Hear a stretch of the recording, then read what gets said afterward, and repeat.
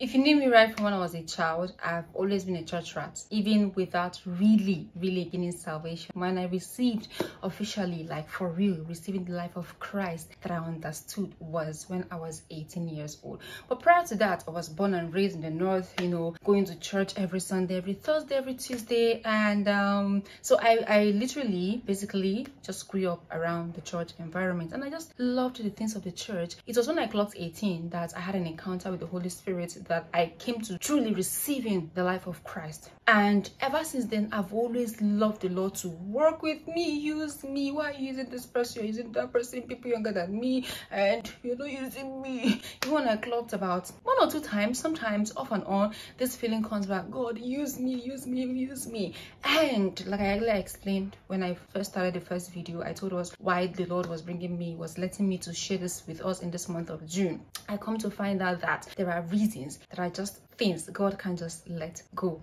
like that. This is one of the reasons why He's not using you yet. But that doesn't mean He's not going to use you. He is going to use you when you are ripe. So how will you know if you're ripe? So in this video, I'll be talking about 5 reasons why God is not using you yet.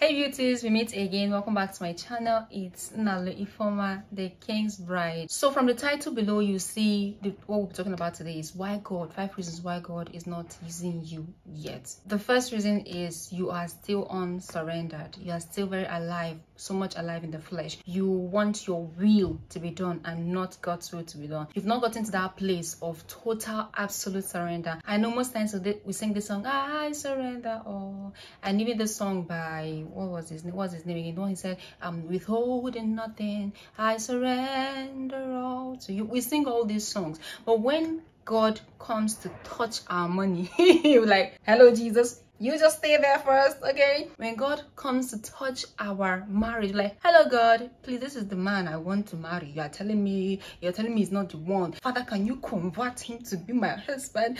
When it comes to your career, or when it comes to relocation, there are so many things. It is very easy for us to sing this song in church and even cry, become so emotional and cry, and still God is not using us because we are not surrendered yet. You have to come to a point where you lose the ability to say no to God. You have to come to a point where even if you're going to cry, even if it's going to cost you something, just let it go. Solomon told God that he's not going to give him something that doesn't cost him anything.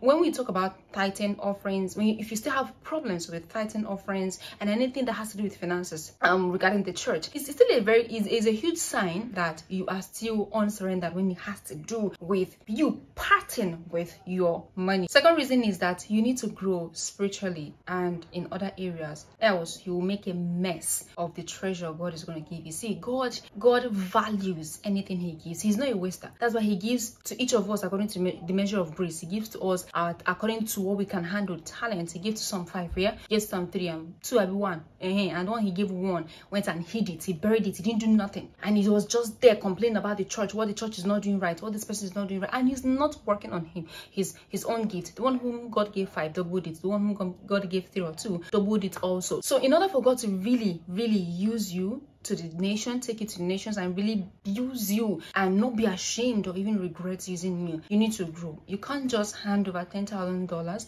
to a child of 5 years. The child is just going to discard the money, just play with it, even tear it, because he or she does not know the value. Yes, God does not put His values, His deep, mysterious secrets to anyhow person. You have to press into God. You have to come to a point where you have totally surrendered your life to God, that you lose the ability to tell God no, which must have come from a place of you studying the scriptures, praying, giving your life to Christ, and desiring and practicing, not just desiring, practicing to do that which God said you should do. God gave you $100, for example, example, and you can't pay your tithe of $10, and you're like, no, God, when I have the big one, I'll pay. It's a lie, my darling. When you have the big one, you'll be like, how can God give me $1 million?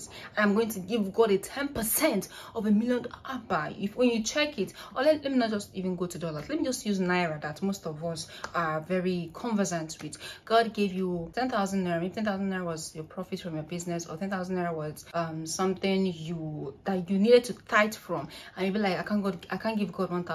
If 1,000 naira is so hard for you to give to God as a tithe, and you can't really raise your offerings to God, not to man, and you're still having this mindset that it is man that I'm giving it to and not to God, you are still not ready to do business with God. There's no way God is going to entrust you with millions of naira, because he knows you're still not going to pay your tithe. He knows you're still not going to offer. He knows you're still not going to help people. He knows you're still not going to help your family, or even bless your parents. So you need to grow in that area. The throne is not a place for practice. You have to learn first. Go to that cave of Adulam, learn first, get yourself grounded, so that when you come out, when God announces you and gives you visibility, the visibility and the fame that you've always craved for, you will not make a mess out of it. You will not make God regret why he put you in that place in the first place. Number 3 is God searches our motive. Apart from we singing praise and dancing in the church, what do you do in the secret place? God search our motive. Something the Bible said in the book of Jeremiah chapter 17 verse 10. It said, but I, the Lord, search all hearts and examine secret motives. I give people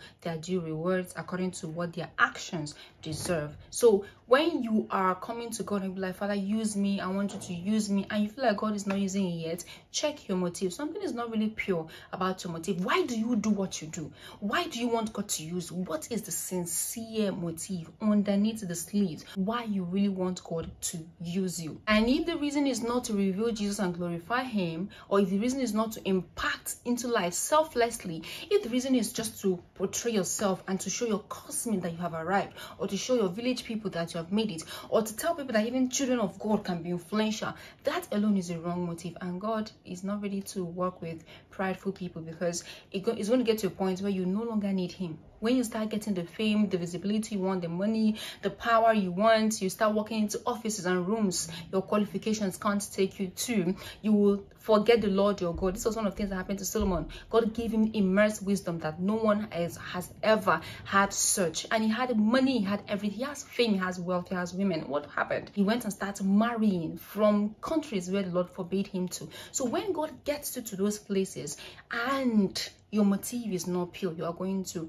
ruin it. Then number 4 is maybe your sin. Maybe you have an addiction that's a secret sin that you are yet to let go. And if God uses you like that, just at that your raw state, you are going to bring shame to yourself, to the name of the Lord, and to Christianity as a lifestyle. You're going to bring shame, and you're going to give the hidden reason. You're even going to cause some people to backslide. Let's say, for example, you have a habit of, respectfully speaking, you have a habit of, let's say, pornography, and you can't control it, and you still come on the pulpit and you preach, and at the end of it, or you still crawl back into that. One day one of your members is going to find that out, or one day you're going to forget and leave your phone and they're going to see it, or when something's going to happen and you get exposed. Or maybe you are a minister and you hit your wife. Maybe you hit your wife, and how do you feel that you come to church on Sunday and you're preaching, dissipating energy and praising the Lord, and your wife is sitting down somewhere in her mind? She'll be like, who are you really? Like, who are you in the church and who are you at home? You are two different people. And the time is going to come that if that woman is tired, when women are tired, we are tired, we can go, we can get crazy.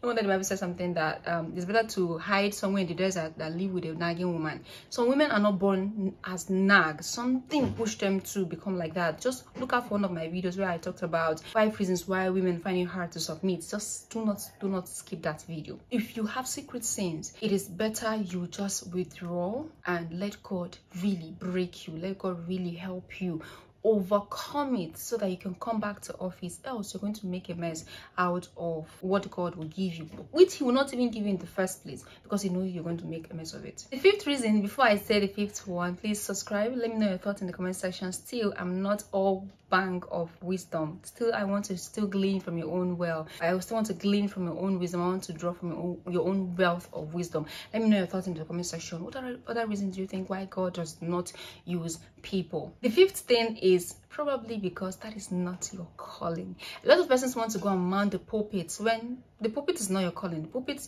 my own pulpit, I must tell you, is been here with you on YouTube and sharing this knowledge. There are people who are called on the physical pulpits. There are people who are called in that various industries. So your own pulpit might be at school, your own pulpit might be in your office, your own pulpit might be at your place of work, your own pulpit might even be in your home because you got married. Start with your family, start with your husband before the children start coming. And when the children start coming, you start your ministry, you continue your ministry there even before you start going out there. What you don't do in your home, there won't be need to come and start pretending and doing it outside, because it's still going to expose you. So we trying to walk in a place where the Lord has not called us to walk is also one of the reasons why God is not using us yet. We need to first of all die to ourselves, open our hearts to discern the will of God, and let God sincerely train us so that he can hand over. If it is the 1 talent, double it to 2. If it is the 5 talents he gives you, double it to 10. Work according to the measure of grace given you. And family, we come to the end of today's video. Thank you so much for watching. Who is doing that thing down there? And family, we come to the end of today's video. Thanks so much for watching. Do well to subscribe, like, share, and don't forget to tell me your thoughts in the comment section below. I am going to see you in my next video.